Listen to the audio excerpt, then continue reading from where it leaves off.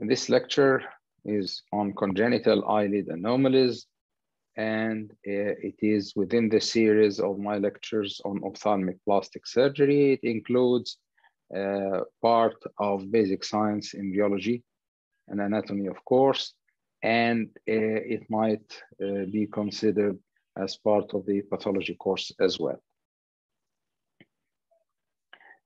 Now, embryology reminder: the eyes form as optic vesicles from the forebrain area of the primary fetus, with three layers: the surface ectoderm, the mesoderm, and the neural ectoderm or neuroepithelium. And invagination occurs in this vesicle to become two-layered. And apart from the ectoderm, which is the lens placode, separates to become an ectoderm inside the mesoderm, with the neural retina pigment epithelium inside from the neural ectoderm, and a part of it migrates anteriorly to form the endothelium of the cornea and the muscles of the iris. At 6 weeks, two ectodermal folds form to cover the eye, and these are called the lid folds. At 8 weeks of embryonic life, these lids or lid folds fuse completely together, and then after that they separate to become completely separated at birth. Understanding this mechanism is very important so as to understand how congenital anomalies of the eyelids occur. This is a section through an animal embryo where the lid folds form at 6 weeks of intrauterine life.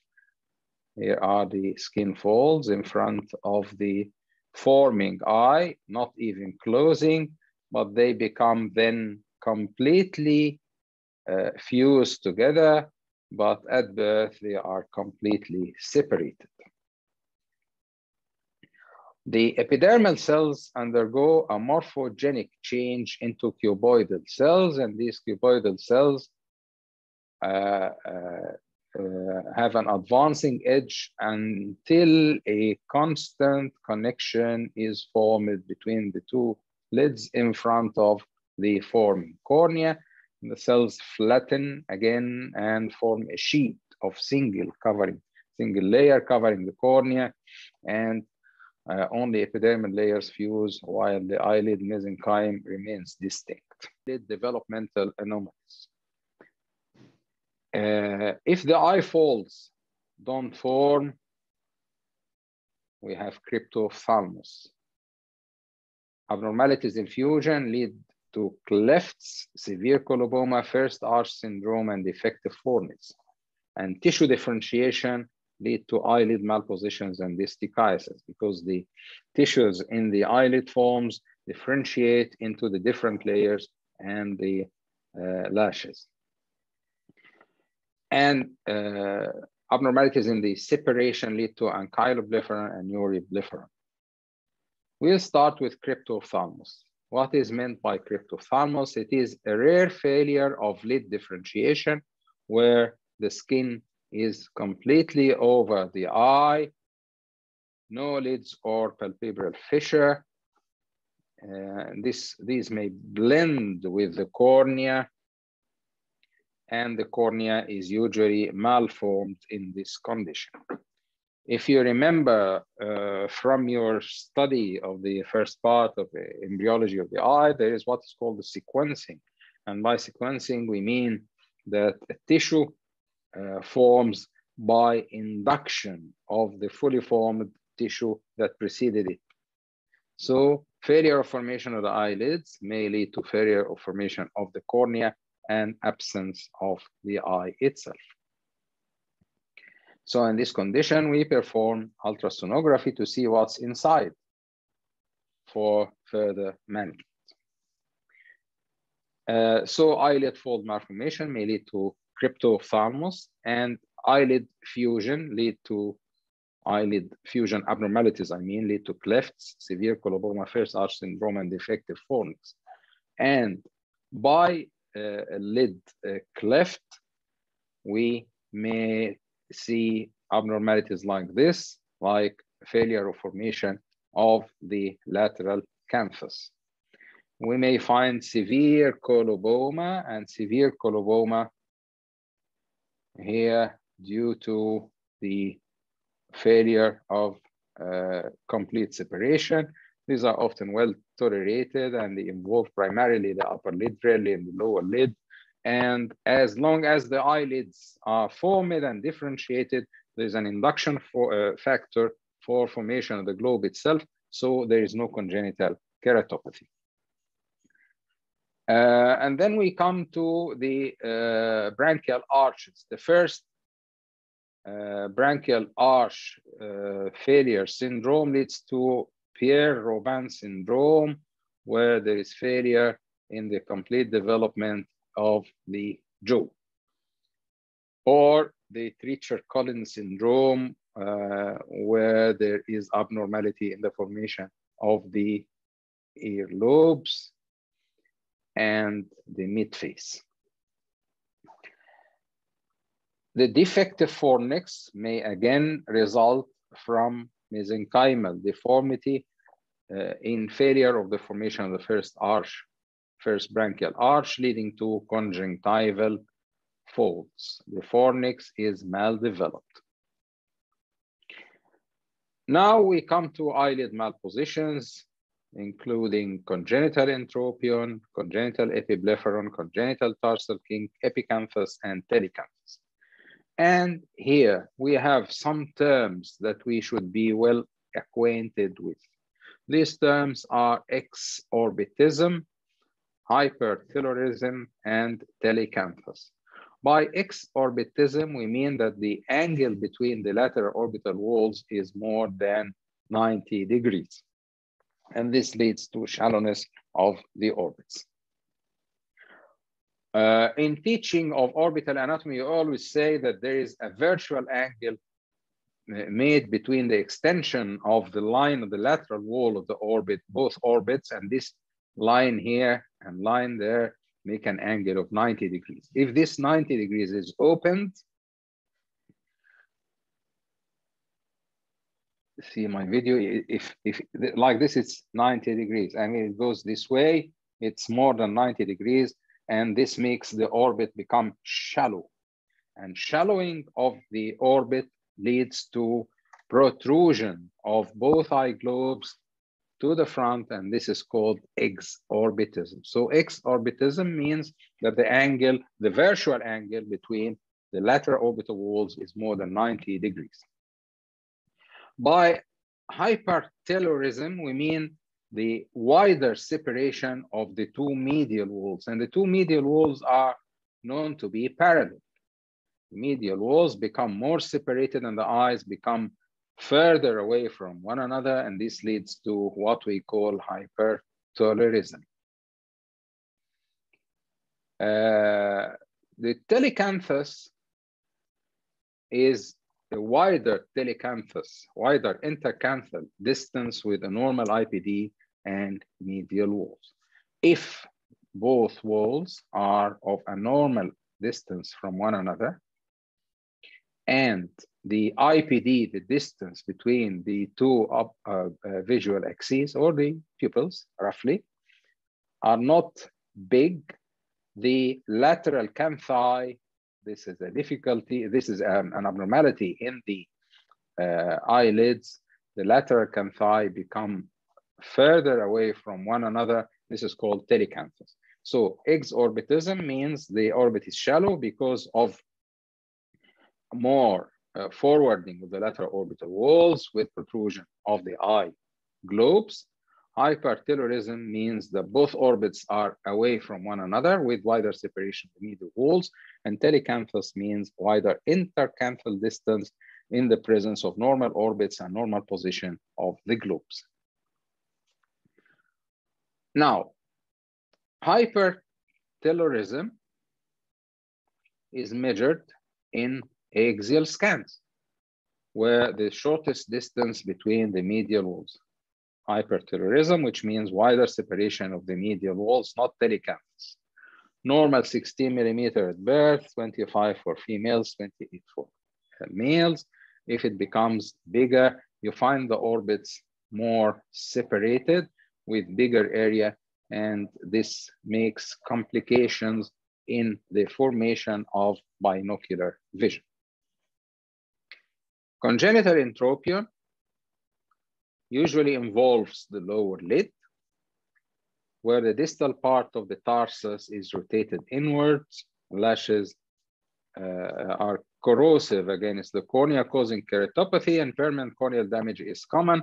However, in young individuals, and we notice this clinically very frequently, the lashes are so soft and there is no corneal implications in this condition till you correct the condition if the patient is younger than 1 year. Now, the tarsus might be kinked, and this occurs in the upper eyelid.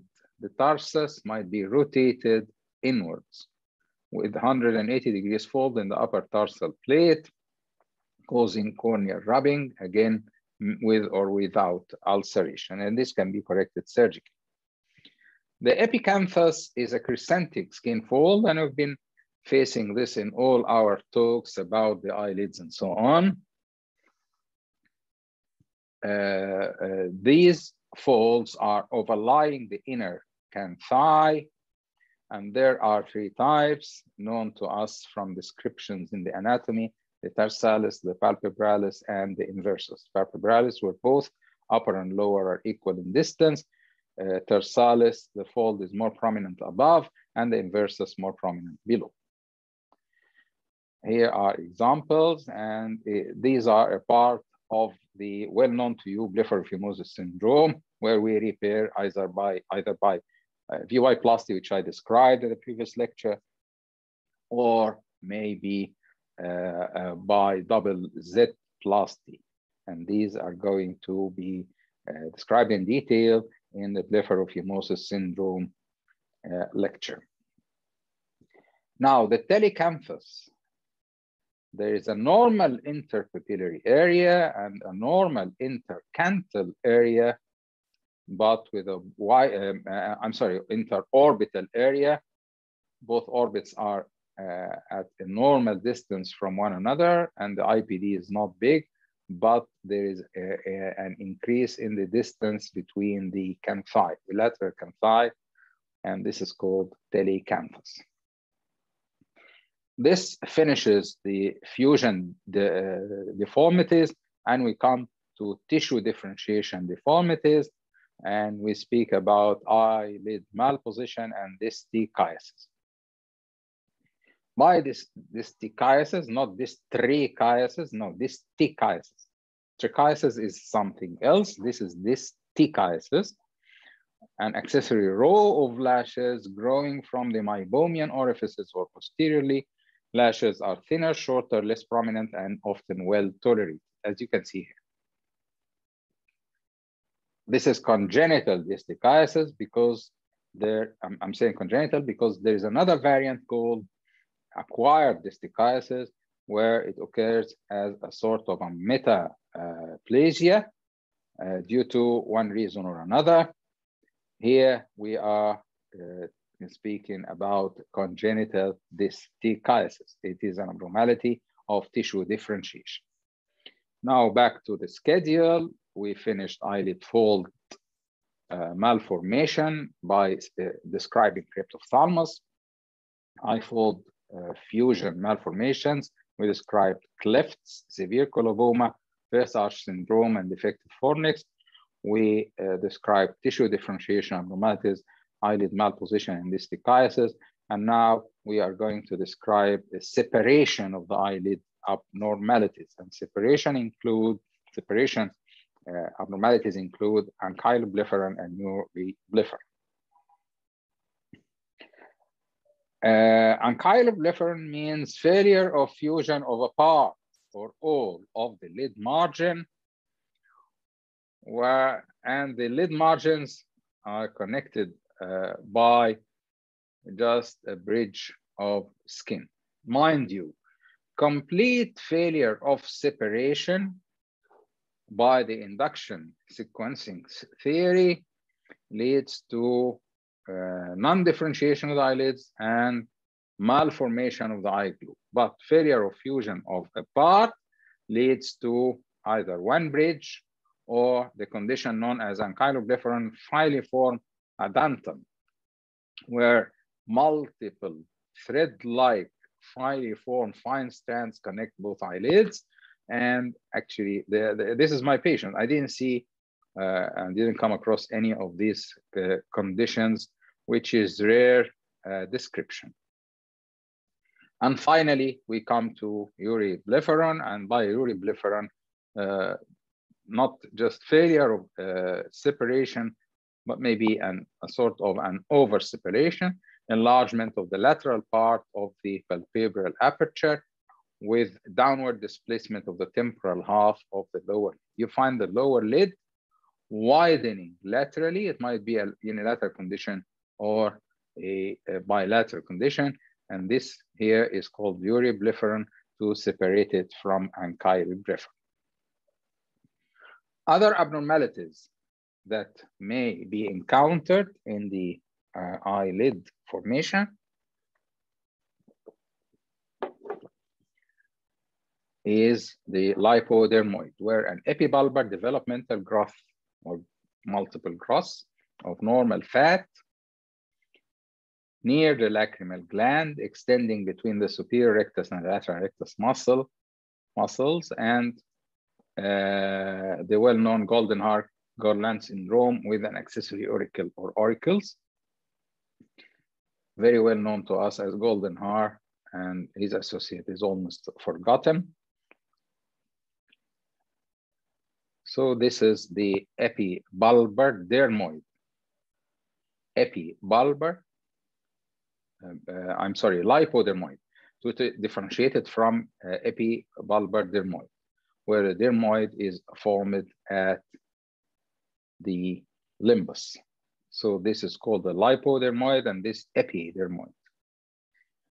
Thank you very much, and I am